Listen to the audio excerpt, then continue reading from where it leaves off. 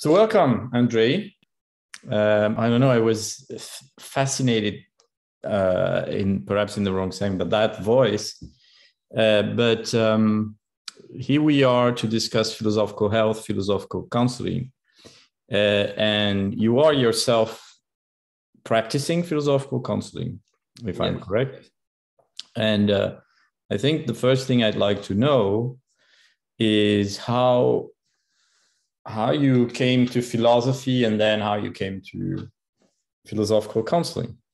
Well, I started studying philosophy when I was young, 19 years old, 20 years old. At the time, I wanted to enroll in some arts program, but not so much. I also had a passion for theory, so philosophy was my choice. And that took me to a Ph.D. program, eventually a Ph.D. program in philosophy and phenomenology especially. Right.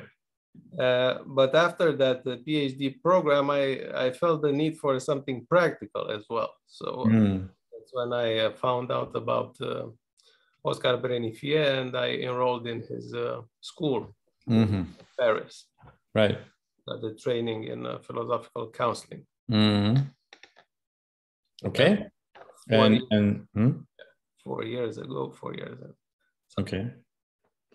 And then you started practicing in Romania. Yes.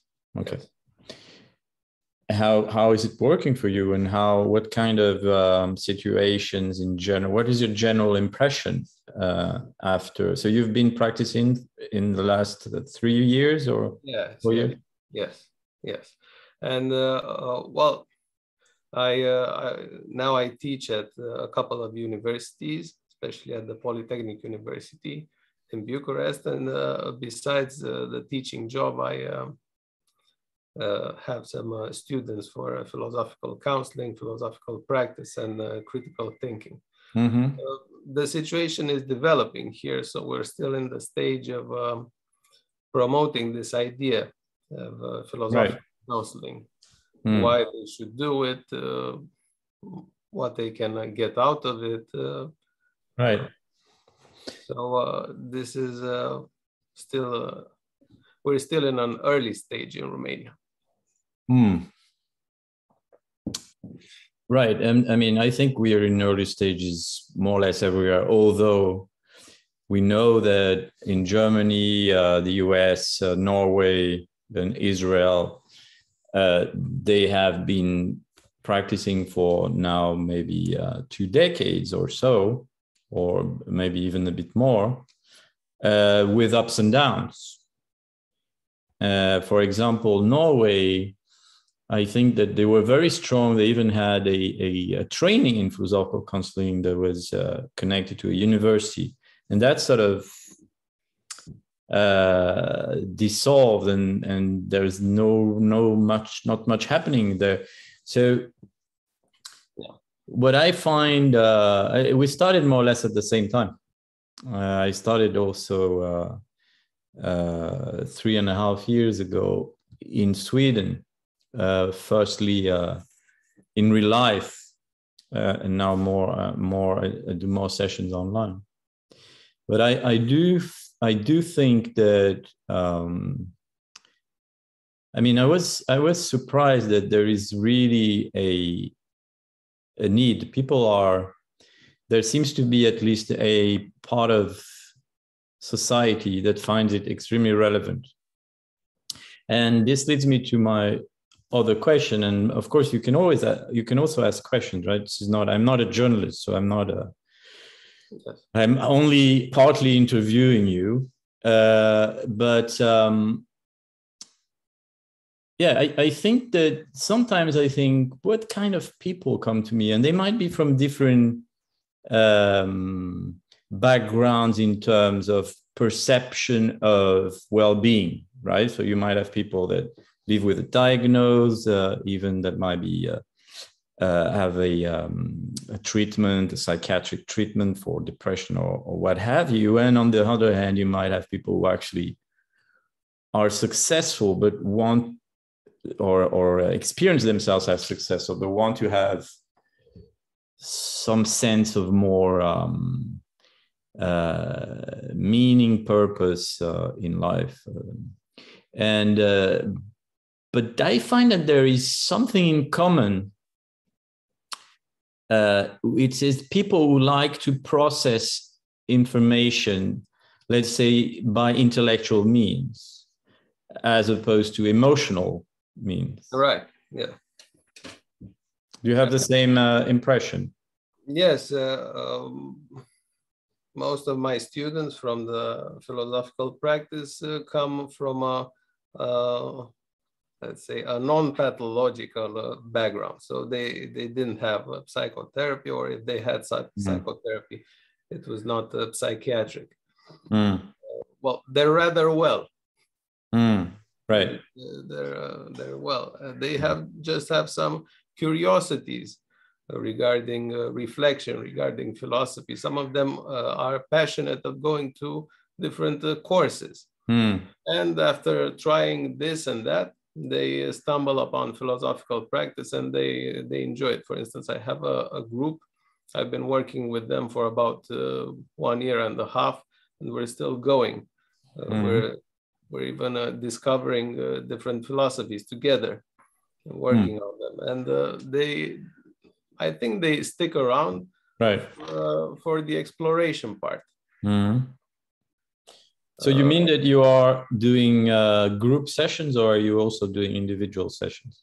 Both individual and group session, mostly individual session. But now, for instance, I'm starting a group session with my frequent collaborator in Timisoara, Anca Tiurean, who is a psychotherapist.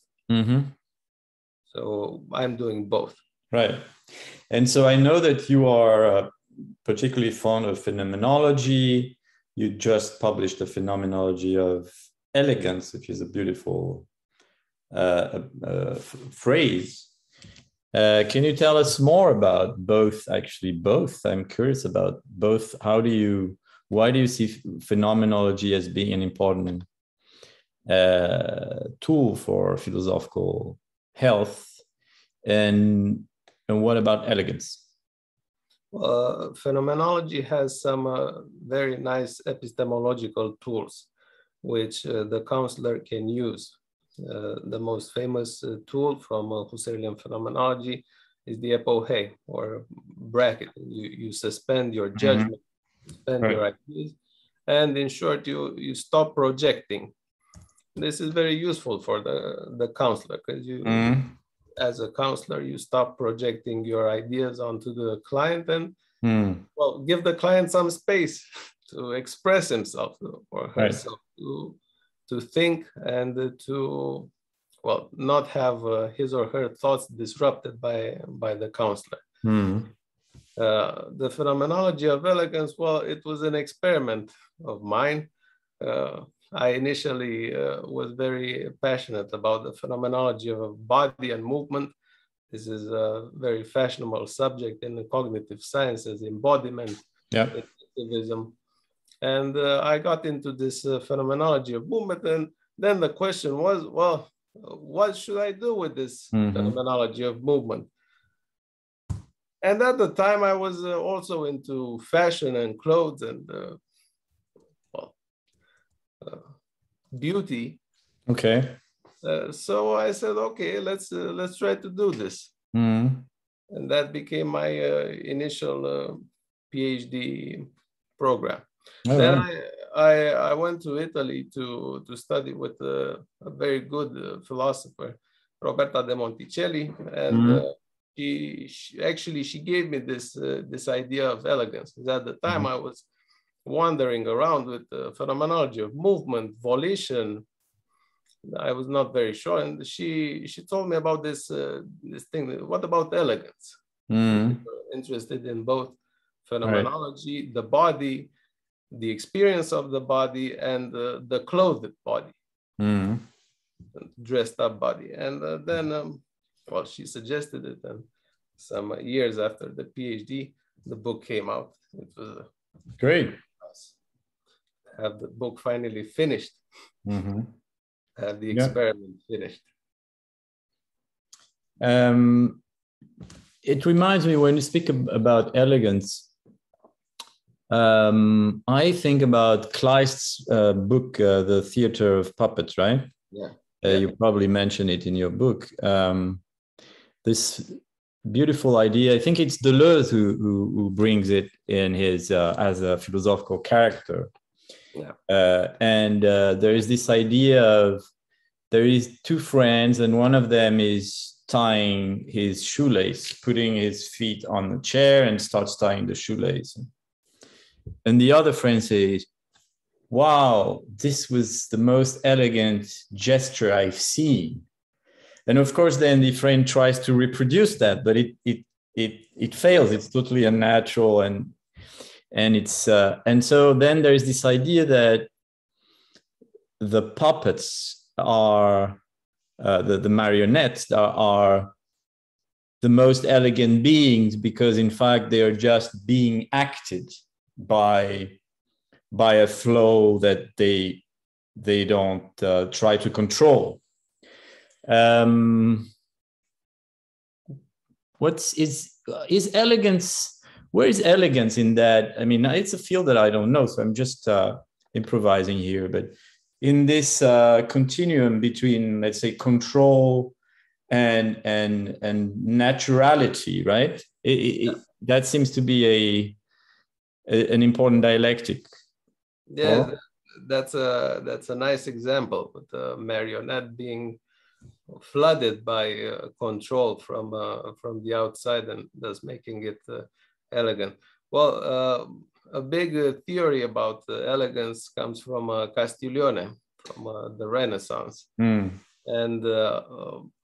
in between this control on the one hand, and lack of control or flexibility on the other, elegance would go more towards flexibility, towards an idea that when you're flexible, I mean, when you get rid of your own rigidity, of your own resistance to the world, you get this elegant appearance. And besides this, elegance also appears when you learn something, but you do not appear to have put great effort into learning. So it seems natural, even though there was some resistance there was some effort going on. Is this the idea of sprezzatura, right? The idea that we're making actually something very sophisticated and that took a lot of training, but after a certain point, it looks virtuoso or natural. Yes, you've trained so much, it doesn't seem that you've trained at all. Right. This is the sprezzatura, nonchalance. Yeah, I think I relate very much to this idea of freedom being the result of experience and training and work. And this is something that I think that a lot of people today would benefit from, right? Because we have this capitalist idea of freedom as being this sort of a inert capacity to choose and basically spontaneous disorder or. But what about style then? Because this is a little bit what we're talking about, right? Style would be the result, the sort of the emergent result of a long work, or I mean, a long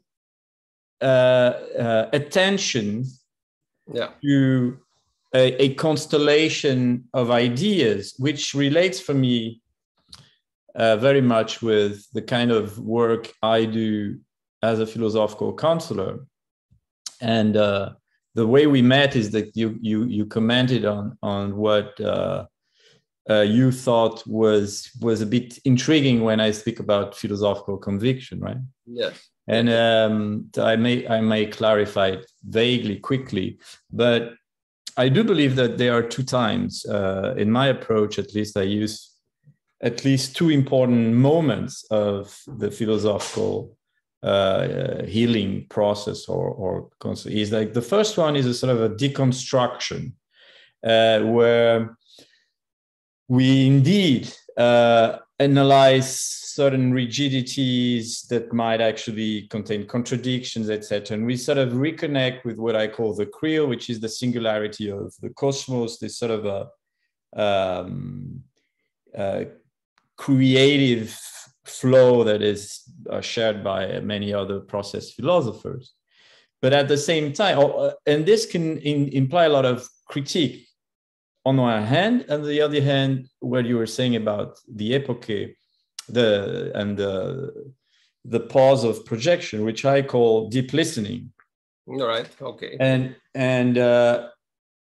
But there is another moment where I try to help people construct a coherent and dynamic conceptual constellation. This is what I call the philosophical conviction. It's something that is, of course, plastic and that contains a certain flexibility, but that is not a pure, let's say, floating acceptance of what there is without a sort of a structure, let's say, a conceptual structure, which is not based on, ideally, of course, a dogmatism, but based on, again, the idea of a conceptual integrity, the idea that there might be, for some people, and I do believe there is, an explicit way of organizing our life around a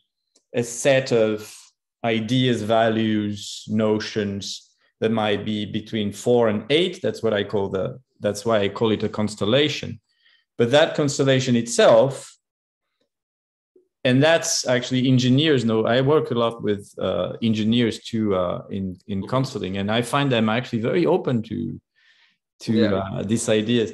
So in engineering, you have this idea of structural integrity, right, of a bridge or a construction. And you know that if you build things too rigid, they break. Right. So you need to have actually a structure that has some flexibility such that it holds. So that's what I mean by philosophical conviction, because I do believe that most people are implicitly traversés in French. They are implicitly moved by ideologies, by convictions that might not be theirs. And so that was, so that's the kind of approach I associate to the idea of philosophical belief. But I also have noticed that it is something that might not be for everyone, let's say. Like some people are more or less in demand or need of a structuration that allows for regularity. And I'll finish here because I'm being a bit long, but I do think that I wrote in the book that you mentioned, Being Neonness, I have a sort of minimal cosmology. And between this sort of dual phenomenon or dual ontology around the creal and the one, the multiple and the one, or we could say regularity and singularity, or the creal and the real. And I do believe that on the side of the real, in order to make worlds or life worlds, you need regularities. Right. Yeah. Right. And that's only one side of, and you also need singularities. You also need this flow. You also need this connection with freedom. Otherwise, it becomes too rigid. So I think that in order to help people have a good life, you need to work on both sides. The singularity side, co-creation, and the regularity side, some sort of philosophical constellation. Okay, so basically you propose this conviction as a discovery of one's own concepts, this constellation that you name it as such. And sometimes you encourage them also to have a moment of, let's say, innovation, or daring to get out of their scheme that they discovered through reflection. Yeah, we could say it like that. You're right. Well, yeah, it makes sense. Right. And so coming back to your training, so you had a training with Oscar Bonnefier, right? Am I pronouncing his name correctly? I don't know his work very well, but I heard a little bit about him. And it seems that he favors more the Socratic approach, right? He focuses a lot on shaking people's dogmatism. How would you define that? Yes, the Socratic method is very provocative. And because of that, some people need to have a philosophical organ of some kind to enjoy the process more than the initial encounter with a Socratic figure. The Socratic figure in Plato dialogues as well, the Socratic figure was a bit violent for them. This is why the Greeks. This is why they killed him. He was annoying to them, right? Stirring up their beliefs and proving to them that, well, every belief can have a reverse side. The idea has its limits. So this is true for Oscar Bonefier's method, which I apply and I practice. Okay. So this means that, by the way, what do you mean by philosophical organ? An openness to discussing ideas without trying to settle discussion very fast. So this sort of openness or passion towards never-ending discussions. Okay. And it's interesting that you use a biological metaphor for that. Yes. Maybe this comes from Romanian. We have this expression, an organ for mathematics, an organ okay. Interesting. for physics, for theology, for philosophy. All right. I think that's beautiful. I think that also connects with your interest in the phenomenology of the body, right? I do tend to, I often say that for me, thinking is as important as breathing for a human being. So it sort of connects with that, the physiology, which is a very Nietzschean theme also, right? And I think that for the listeners, I think that it's clear in the genealogy of the idea of philosophical health. I think that Nietzsche is a very important figure, as you know. He had this idea that indeed the separation, the dualism between body and mind is an illusion, and therefore philosophy and physiology are perhaps the two sides of the same coin in Nietzsche's approach. Coming back to the provocative. Okay, but let's say that, I mean, I more and more, I tend to think that there's a book actually that was published by Cambridge University Press, which is called Intellectual Shamans. And I think it's a great title. The book is perhaps not so fascinating, in fact, but the title is fantastic because the more I practice, the more I see myself perhaps without enough modesty as someone who is a healer of the souls or helps people A doctor of the soul. Yeah, but the term healer is more important because we know that if we say doctor today, the biomedical model is so important that we start thinking about measuring, and a healer is precisely a person that is very suspicious about measuring and statistics and norms. A healer is a person who sees your singularity. Yeah. And so in that sense, in the sense of what I've called with Deleuze the sorcerer, with the source being right with a U, like a source, but also. So if we are just provocative, if we are just Socratic, and I understand the political importance of that, but isn't it too violent for some people who need a little bit of care? You know, it's like the things that handle with care. You know, when we have a porcelain or something. Fragile people. Yeah, I mean, they're not fragile necessarily by nature. They might have a fragile moment in their life. And my practice is that I see that some people at some moments they are very fine and they actually need a more provocative approach, and even with humor, and that's perfect. And at other moments, it needs to be much more caring and soft. And I have a problem with applying a mode. And actually, I have that problem with any form of philosophical counseling, because other forms are, for example, let's focus on logic. And people have, Eliot D. Cohen, who I respect a lot. And I think all these things are good puzzles. But if we are too much on the logic side, I say, oh, let's look only at the logical fallacies that this person applied.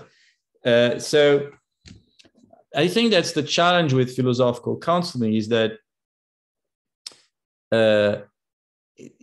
perhaps it's the discipline, since I think philosophy is the only discipline, I mean, is the discipline by excellence that looks both at the whole and the singular. So these two extremes, right? If we apply that in counseling, it might be, in fact, incompatible with a too rigid theory. Like, we can have a methodology, right? What do you think about that? Well, Oscar has a very nice concept of mirroring, which is true for the Socratic method and for Socrates as well. Because we know this Socrates that provoked people, that annoyed some people and got him killed. But also in the dialogues, we also have Socrates that is very nice to some students. For instance, in the Republic, Glaucon frequently struggles with himself and with his own thinking. And Glaucon knows it, Socrates knows it.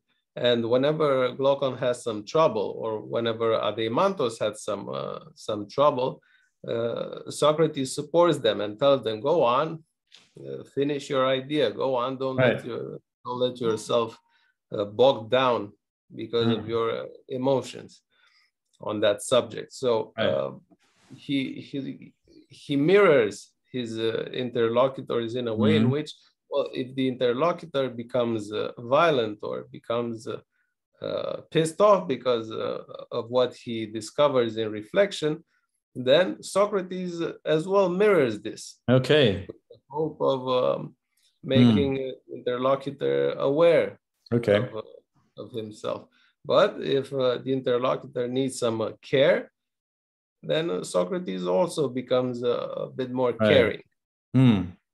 And that sounds fascinating. Yeah, I saw this also in Oscar. For instance, he with some people, he's very a bit rough, because the people have some dilemmas, and he wants to make them aware of their rigidity, of their violence, of their aggression towards themselves.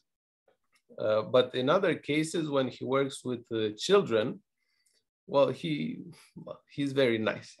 Okay. So children get a special treatment. And I think it's fascinating, this idea of mirroring, but I might have a problem with it, because so isn't that what Israelis and Palestinians are doing? They are mirroring each other. Isn't that when couple fights? I mean, I don't know, you are perhaps in couple or married. If you respond to insult by insult, it's not necessarily always the best approach. Yeah, well, we don't insult clients. You don't insult.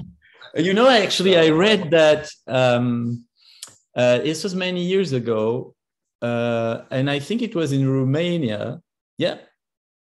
There was a young psychanalyst that became very famous because he actually was extremely rude with his patients. And there was an article about it even in France. And I don't know if that rings a bell, but I found that very amusing. I haven't tried it, though. I wouldn't advise people to try it at home. If the client gets violent or starts insulting, then that's a very nice situation in which we try to reflect on how did we get here? Why did this happen? Why did you insult me? Why did you say those very harsh things about me? Right. So we're always in a reflective mode. I have to say I haven't had that experience yet. Have you had that experience of one of your students that started being violent during a counseling session? No, not so. Right. Well, some of them get a bit annoyed, but I usually deal with humor. Okay. So instantly we get out of the dialogue and try to look at the dialogue with some humor, using an analogy or a famous character, funny character from universal literature, something like that. For example? Can you give us an example of that, if anonymous example of a situation like that? Well, I have a student who's very enthusiastic about many things, but he wants to discover many things and fast. He's fond of newness, new stuff, always new stuff. And sometimes he gets frustrated because this makes him be more superficial. He starts something and then he goes to something else and starts reading the third book and then starts seeing a movie and doesn't finish all of these because he's always all over the place. And the analogy here is Don Giovanni, who jumps from one woman to another. Right. So this is kind of Don Giovanni intellectually speaking. Okay. Don Giovanni of books, never fully consuming a relationship with a book or a movie or an intellectual endeavor. And well, when mentioning this character, well, do you know Don Giovanni? Oh yes, of course I know Don Giovanni. Well, does it make sense to have something of Don Giovanni in this being passionate about new stuff, behavior? Oh yeah, I guess it makes some sense. Yeah, what's the connection? Well, then start thinking about it, and the frustration is replaced by being illuminated by the obvious, something that he knew he did but did not conceptualize. Right. Yeah, there is an interesting book by a French psychoanalyst, Lacanian, Jean-Pierre Winter, and the book is called The Errants of Flesh, Les Errants de la Chair. studies on masculine hysteria, and he speaks a lot of Don Giovanni. We could say, just for the anecdote, that Don Giovanni is also a little bit obsessive compulsive and a monomaniac, because he stays focused on the same theme in a way. But I like your idea of humor. That reminds me that Siddhartha, Hermann Hesse, who is the author of Siddhartha, for example, had this idea that humor is the final stage just before enlightenment, and it's indeed it could be a technique. Although here I think we are back to the idea of sprezzatura or elegance is like probably the real humor is not, you don't think about it, right? It's like you even, perhaps you're funny without even trying. Yeah.